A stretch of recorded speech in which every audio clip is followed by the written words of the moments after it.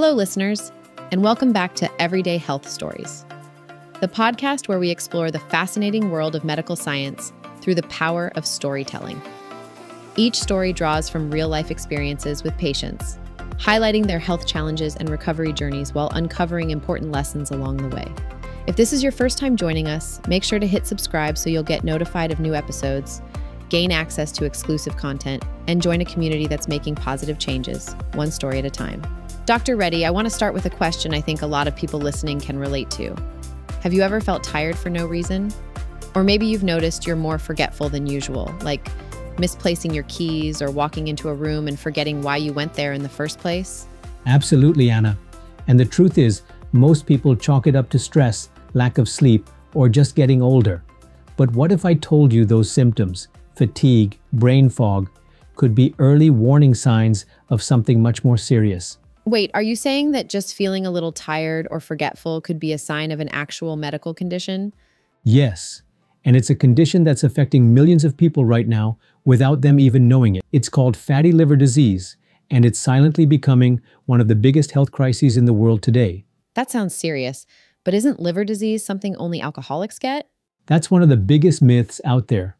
Today, the number one cause of liver disease isn't alcohol, it's sugar. And the worst part? Most people with fatty liver disease don't have any symptoms until the damage is already severe. Okay, I need to hear more about this. Because if you're saying this disease is spreading, but people don't even realize they have it, that sounds like a major problem. Have you ever had a patient who thought they were perfectly healthy, only to find out they had fatty liver? Oh, absolutely. Let me tell you about a patient I'll never forget. She was an executive, a runner, super health conscious, never smoked, never drank, ran 25 miles a week. She came in for a routine checkup and just out of curiosity asked if she could get her liver checked. No symptoms, no concerns, just curiosity. And I'm guessing this isn't a happy story. Unfortunately, no. We did a test called a Fibroscan, a quick, painless scan that measures liver fat and scarring. And what we found shocked her. Her liver already had stage 2 fibrosis, meaning significant scarring. Hold on, this is a woman who's fit, eats well, exercises regularly, and she had liver scarring? That's right. And when she asked how it happened, I told her it's not alcohol, it's sugar. Wow. So even people who don't drink can have a liver that looks like an alcoholic's? Yes. Sugar gets processed in the liver just like alcohol does. Over time, it builds up, causes inflammation, and leads to scarring. Okay, so how big of a problem is this? Are we talking about a rare condition, or is this something a lot of people have and just don't know it? Oh, this is not rare. More than 1 in 4 adults in the US has fatty liver disease right now. That's over 100 million people. And in some places, it's even worse, closer to 40% of the population. That's insane. And these are regular people, moms, dads, teenagers, just living their lives, eating what they think is normal food. Exactly. And what's even scarier, scientists now predict that fatty liver will soon be the #1 reason for liver transplants. Wait. You're saying fatty liver is actually worse than hepatitis now? That's right. And unlike hepatitis, there's no vaccine to protect you from it. All right, Dr. Reddy, can you explain to us what actually happens inside the liver when someone develops fatty liver? Think of your liver like a storage unit. When you eat sugar, especially fructose, it doesn't just float around in your blood. Your liver has to process it. But there's a problem.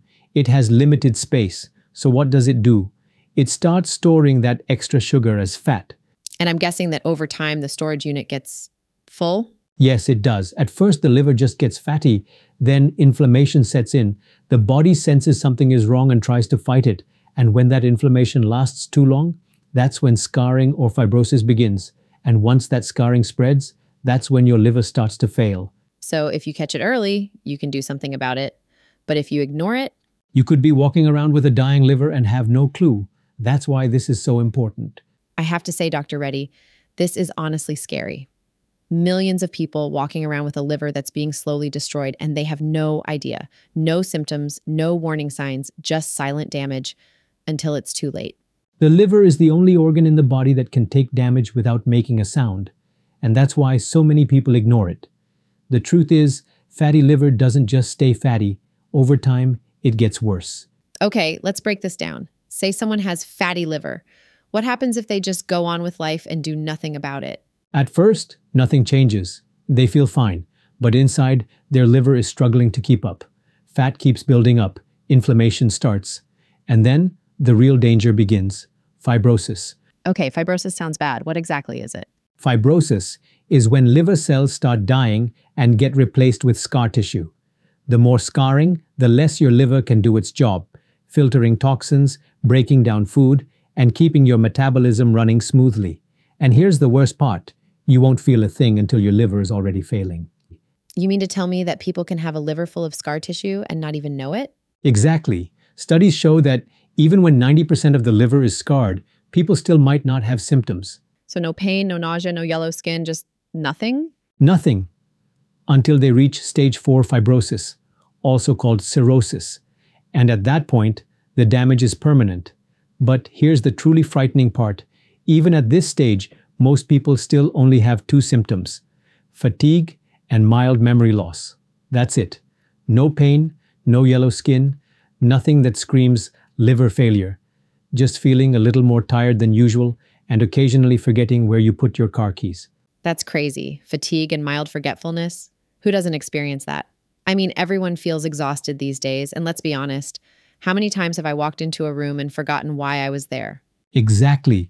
That's why so many people ignore it. They assume they're just overworked, not sleeping well, or stressed. But if your liver is already 90% scarred and all you're feeling is a little more tired than usual, that means you're walking blindfolded toward a cliff. And the moment you actually feel sick, that's the moment you've already stepped off the edge. That is terrifying.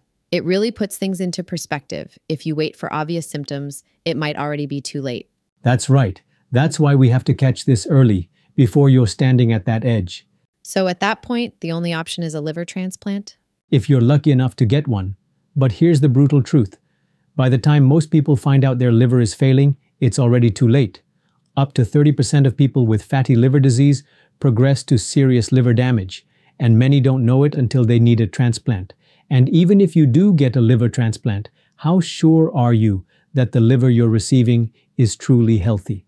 The donor's liver could also have fatty liver or scarring that went undetected, meaning you might be replacing one damaged liver with another that's already compromised. That is so frustrating. People should be able to catch this sooner. But the problem is, most of us don't even think about our liver until something goes wrong. Exactly. And that's why it's so critical to check your liver before you have symptoms. Because if you wait until you feel something, chances are the damage is already done. Okay, so if we can't rely on symptoms, then how does someone actually find out if their liver is in trouble? That's the most important question, Anna. The answer? You have to test for it directly. But here's the problem. Not all tests are good at detecting fatty liver and fibrosis. Let's go through them. All right, first up, blood tests. This is what most people get when they go for a checkup, right? Yes. But here's the issue. Blood tests only tell part of the story. Doctors usually check liver enzymes like ALT and AST. But here's the shocking fact.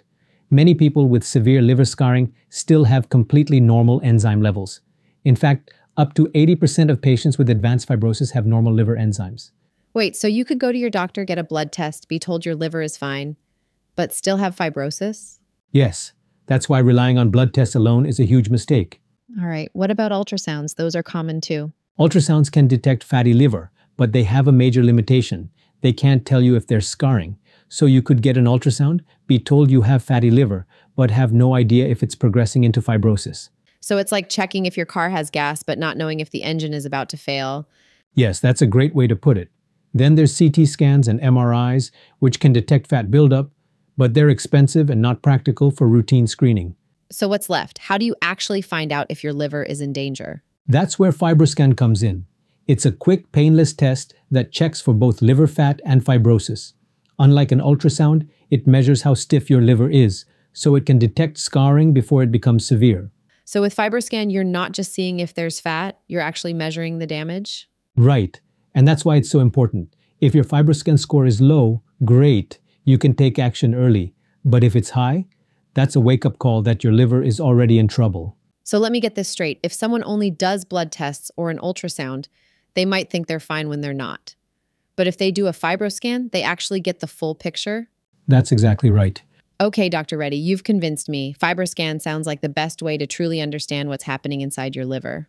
But I'm sure people are wondering, what exactly is this test? How does it work? Great question. Fibroscan is a non-invasive test that uses a special type of ultrasound called elastography. Think of it like a gentle tap on the liver. It sends a vibration through your liver tissue and measures how quickly that vibration travels. The speed tells us two things: how much fat is in your liver and how stiff it is. The stiffer the liver, the more scarring there is. So instead of undergoing an invasive biopsy or exposing yourself to radiation from a CT scan, you're getting a safe, quick, and painless test instead. That's right. No needles, no pain, no downtime. The whole thing takes about 10 to 15 minutes and you get your results immediately. That's amazing. So if I were to get a Fibroscan today, what would my results actually tell me? Your results come in two scores, one for fat and one for fibrosis. The fat score, called CAP, controlled attenuation parameter, tells us how much fat is stored in your liver. The fibrosis score, called the liver stiffness measurement, tells us how much scarring has developed. And what kind of numbers are we talking about? How do you know if your liver is in trouble? If your fibrosis score is less than 4, that's great. Your liver is healthy, with little to no scarring. But if your score is between 7 and 9, that means fibrosis has already started. And if it's 12 or higher, you're in serious danger. That means advanced fibrosis or cirrhosis. Wow. So with just one simple test, you can know whether you're safe or at risk? Yes. And that's why I tell people, don't wait until you have symptoms. By the time you feel something, your liver could already be failing. And the fat score, how does that work? The fat score works on a scale from S0 to S3. If you're S0, you have no fat in your liver, which is what we want. But if you're S1, you already have mild fat buildup. Around 30% of your liver is fatty. S2 means you're between 30 and 60% fat. And S3 means over 60% of your liver cells are stuffed with fat. So if someone gets an S3 score, what does that mean for them? It means they are on the fast track to fibrosis if they don't make changes, because the more fat your liver holds, the more likely it is to get inflamed and start scarring. That's crazy. And it's so simple, just a quick scan and you get all this information. Yes. And let me tell you something, when people see their numbers, they wake up. If you tell someone you might have fatty liver, they'll say, "Oh, I feel fine." But when you show them their actual Fibroscan score, it's like a switch flips. Suddenly they understand what's happening inside their body. That makes so much sense. So let's say someone listening right now is thinking, I need to check my liver. How do they go about getting a Fibroscan? The first step is to find a clinic or specialist that offers Fibroscan. Many hospitals and liver specialists now have it, but you have to ask for it, because most doctors still aren't screening for fatty liver disease routinely. That's a huge takeaway. A lot of people might assume their doctor would tell them if they needed this test. But the reality is, you might have to ask for it yourself. That's right. I always say, you have to take charge of your own health, because if you wait for symptoms or wait for a doctor to bring it up, it might be too late. Dr. Reddy, this has been eye-opening. Now that we know how to check for fatty liver, the next big question is, what do you do if you have it? Can you actually reverse fatty liver and heal the liver before it's too late? Absolutely. And this is the part that excites me the most. Unlike so many other chronic diseases, fatty liver can be completely reversed. The liver is one of the most resilient organs in the body, but you have to give it the right conditions to heal. That's a relief. But I have to ask, how long does it take? If someone listening right now finds out they have fatty liver, are we talking years of recovery? Or can this be fixed quickly? That's the amazing part. I've seen people reverse their fatty liver in as little as 30 to 90 days. Of course, it depends on the severity, but if you commit to the right changes, your liver will respond. That's incredible. So what exactly does someone need to do? Reversing fatty liver comes down to 3 things: what you eat, when you eat, and how you reduce inflammation. Let's start with food. The first and most important step is eliminating sugar. Every time you eat sugar, especially fructose, it goes straight to your liver and gets stored as fat. If you want to reverse fatty liver, you have to stop feeding it. That means no processed sugar, no high fructose corn syrup, and cutting back on hidden sugars in things like fruit juices, flavored yogurts, and energy bars. Even things people think are healthy, like dried fruits or honey, can be a problem. They're loaded with fructose, and fructose is the #1 driver of fatty liver. Wow, even honey? A lot of people probably think that's a healthy alternative. I hear that all the time. But whether it's honey, agave, or fruit juice, the liver processes them the same way, as sugar. and sugar is what's creating this entire epidemic. So if sugar is out, what should people be eating instead? The goal is to switch to foods that support liver healing. That means healthy fats like avocados and olive oil, plenty of high-quality protein from eggs, fish, and lean meats, and low-carb vegetables like spinach, broccoli, and bell peppers. But it's not just about what you eat. It's also about when you eat. I have a feeling you're about to talk about fasting. You got it. One of the most powerful tools for reversing fatty liver is intermittent fasting. When you eat all day long, your liver never gets a break. But when you fast, your body switches from storing fat to burning it for energy. And guess where it starts pulling that fat from? The liver. I've had patients who simply changed their eating window, eating all their meals within an 8-hour window and fasting for the other 16. And they saw dramatic improvements in just weeks. So it's not just about what you eat, but also giving your liver time to recover between meals? Yes, and for people with more severe fatty liver, doing a 36 to 48-hour fast once a week can work wonders. It's like hitting a reset button for your liver. That sounds intense, but I bet once people see the results, they realize how powerful it is. That's exactly what happens. And the final piece of the puzzle is reducing inflammation. Because inflammation is what turns fatty liver into fibrosis. You have to get rid of the foods that cause inflammation, processed oils, artificial ingredients, and sugar, and replace them with healing foods like turmeric, ginger, and leafy greens. Managing stress is just as important because stress raises cortisol, and cortisol drives inflammation in the liver. A combination of the right foods, fasting, and stress management is the key to reversing fatty liver before it turns into something worse. Dr. Reddy, I know you've seen some incredible transformations in your patients. Can you share a story of someone who actually reversed their fatty liver? Absolutely. One of my patients, a 55-year-old man, came in feeling exhausted all the time. His blood sugar was high, and he couldn't lose weight no matter what he did. We ran a Fibroscan, and his liver was already at stage 3 fibrosis. He was on his way to cirrhosis. He was shocked. But instead of panicking, he took action. He cut out sugar completely, started intermittent fasting, and followed an anti-inflammatory diet. 3 months later, we repeated his Fibroscan. His liver had reversed from stage 3 back to stage 1. His energy skyrocketed, his blood sugar stabilized, and his doctor took him off his diabetes medication. It was like he got his life back. That's incredible. So fatty liver isn't a life sentence. People really can turn this around. Yes, definitely, but the key is catching it early and taking action before it's too late. Dr. Reddy, I feel like this episode could literally save lives.